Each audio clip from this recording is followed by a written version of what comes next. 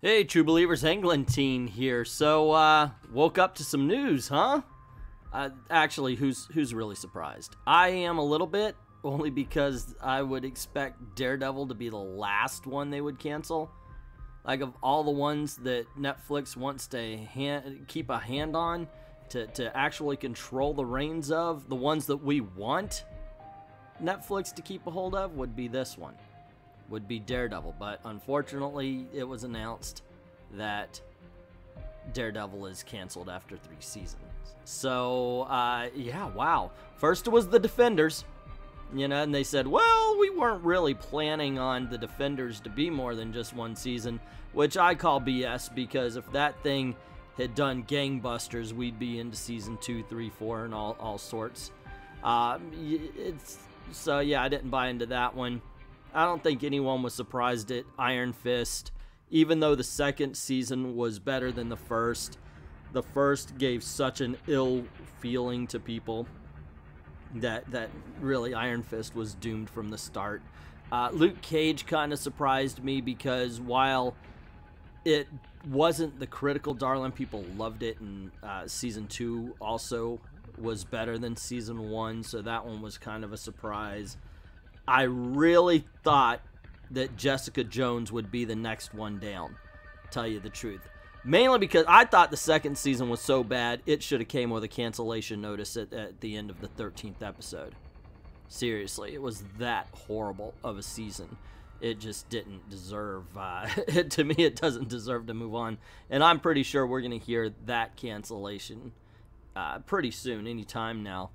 So I think they're filming, or they're done filming Punisher season 2. So I'm not, after Daredevil falls, it seems like, yeah, they're just biding the time. That's how I see it anyway. Obviously Disney wants their properties back. My guess is they're going to go to Hulu, because they're not going to go to the Disney service streaming. They said Disney streaming was going to be more family friendly. So, yeah, I'm sorry, unless they're going to water down the Netflix shows, they're just not going to be a good fit. And I think that would hurt shows like Daredevil. Definitely would hurt the Punisher, but it would hurt Daredevil. Daredevil's never been rated R, but it's definitely been a bit darker than what you usually get from Marvel, and that's one of the best things about it. It's not afraid to push where it needs to push. Like I said, it never goes into the hard R area, but it's still darker than say the Marvel movies. And I appreciate that. I appreciate the fact that the Punisher can be that way as well. And oh my gosh, I hope they don't freaking mess things up. Seriously, I love the Daredevil show, man. Even though I think season 2 is weaker than season 1, I love season 1, and season 3 is my favorite of the 3. So, wow. I mean, just based on Vincent D'Onofrio as Kingpin alone, season 3 rocked. Let's see. There was a little statement to go with this cancellation. Marvel's Daredevil will not return for a 4th season on Netflix. We are tremendously proud of the show's last and final season, and although it's painful for the fans, we feel it best to close this chapter on a high note, a Netflix spokesperson said in a statement. We're thankful to showrunner Eric Olson, the show's writers, stellar crew, and incredible cast, including Charlie Cox's Daredevil himself, and we're grateful to the fans who have supported the show over the years. While the series on Netflix has ended, the 3 existing seasons will remain on the service for years to come, while the Daredevil character will live on in future projects for Marvel. Yeah, I'm guessing streaming service, because, I mean, there is enough interest, don't you think? I don't know. Maybe not.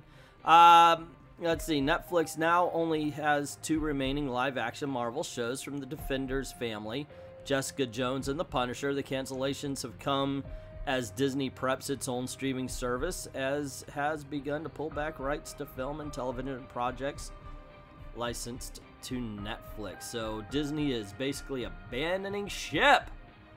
Gotta leave, gotta go. We got our own party to start, so we can't give the soda to you. We need it for our own people. That's basically what's going on here, isn't it? Wow. I don't know. Like I said, I just don't see it fitting. Not on the new streaming service, but they do own a big chunk of Hulu.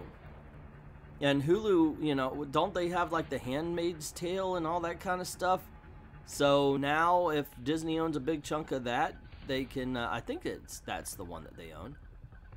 But since they own a big chunk of that, they could just shift all their property over there. You know, okay, we're going to do Luke Cage and Daredevil and Punisher, and we're going to find two better things other than Iron Fist and Jessica Jones.